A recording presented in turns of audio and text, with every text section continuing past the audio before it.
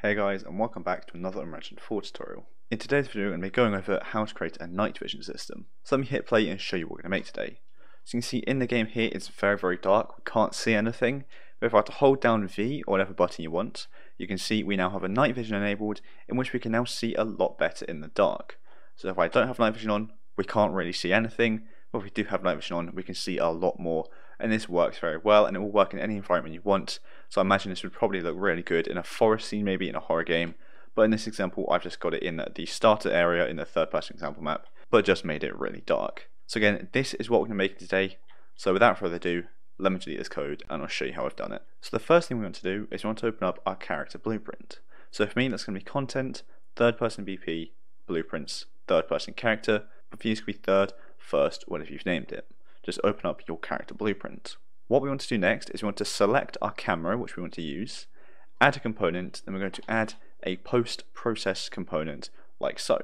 And this is obviously just going to allow us to change the post-process for our camera nice and efficiently. What we're also going to do is create some variables to again increase the efficiency of this and make it nice and easy to adapt onto and change later on down the line if we ever want to. So we're going to create a plus variable here, and I'm going to name this one default pp for post-process, and this is going to become a post-process settings variable like so. Compile and save that, and I'm going to leave all of this as it is by default because that is just blank. That is my default post-processing. Now if you have changed your camera's post-processing volumes by default, you want to make those exact same changes here. This is just so we can reset the camera after we're done using the night vision. Then we're going to create a new variable here as well, naming this one night vision pp, also for post-process. And again, that is going to be a post-process settings variable type. We'll compile and save that, and now we're going to change this night vision post-process variable to include the settings which we want. So I found some settings earlier when I was testing out this code, which I'll give you as well, and just really change these about to get them working perfectly for you and how you want it to look in your game. So the first thing we're going to do is we want to actually give it that green tint, because you always see in the night vision cameras they always have a green tint, so we're going to do that.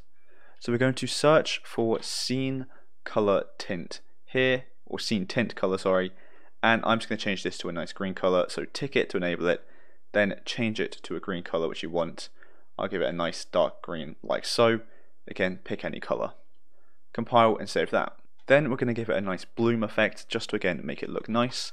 So if we just search for bloom, what we're going to do is get the bloom here under lens, then we're just going to change the intensity, and I'm going to increase this to, let's say, 3. Again, choose whichever values you want, but this is how I found earlier. And bloom is essentially just the illusion of bright lighting on the screen, which obviously you might have if you're looking through night vision, which is obviously increasing the lighting in an area. Bloom just gives it that more realistic look. And so next up, we want to change the exposure. So we're going to search for exposure bias, tick that there. And this is what's actually going to make the scene brighter so we can see it.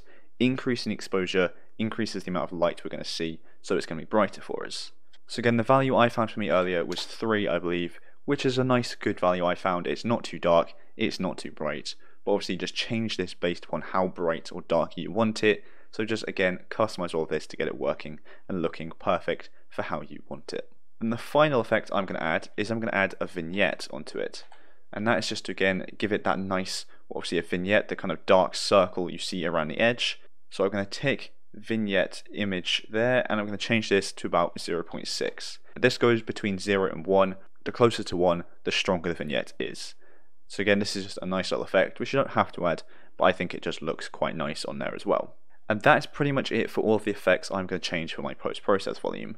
Now you can obviously change as many of this stuff as you want, really get into as much detail as you want to, but these are just the basic and main ones which I'm going to be changing, and which I'd recommend you to change as well to get it looking good.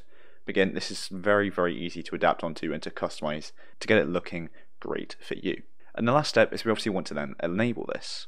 So what I'm going to do is go to Edit, Project Settings, go down to Input, and create a new action mapping, naming this one Night Vision or Enable Night Vision or anything along those lines. And I'm going to set this to the V key, I think. Now you can obviously set this to be whatever key you want, but V for me is going to be good. Then we're going to close this, right click on my event graph, and search for the action mapping we just made. I need my night vision. And I want this to be a hold system. So I'm going to come out of pressed and released.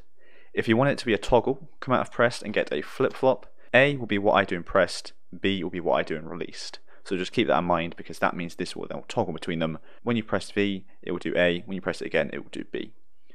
But again, I want it to be a hold system. So what we're going to do is drag out our post-process component we've got up in the top left components list. Drag out of it and then set settings. So we're going to be setting the settings of the post-process volume like so. That's going to go into pressed, and we're going to duplicate it, also going to released, or again A and B, depending on how you are doing it. And so pressed or A is going to be enabling the night vision, and released or B is going to be disabling the night vision. And again, obviously where I'm saying A or B, that's if you're using a flip-flop. So all we want to do is just input the correct post-process variables into there. So the default is going to go off of released, so the bottom one for me, and the night vision is going to go off of pressed, so the top one for me. So we'll compile and save that, and that is all we need to do, nice and simple. So again, we're just setting the post-process settings to be these variables which we've just set up and created. So again, now if you want to change how the night vision looks, you can just change this variable here, and the same with the default as well. So let's hit play to test this out. You can see it's really, really dark. If I hold V, it's now going to be a lot brighter with the exposure gone up and night vision come on screen like so. So again, let go, really dark, we can't see anything, especially if I go all the way back here. And then if I hold V, the night vision comes on, and now we can see a lot more. And again, if I were to change the exposure, you'll really see what difference that makes. So if I search for exposure bias, if I increase this to 6, you'll see it gets brighter like so. That's a little bit too bright. And if I just change it to 1, it won't be as bright like so. So again, just change it really for what you want. For me, again, I found 3 to be a perfect value for how I want it to look. So thanks so much for watching. I hope you enjoyed. I hope you found it helpful. And if you did, make sure to like and subscribe down below. So thanks so much for watching, and I'll see you in the next one.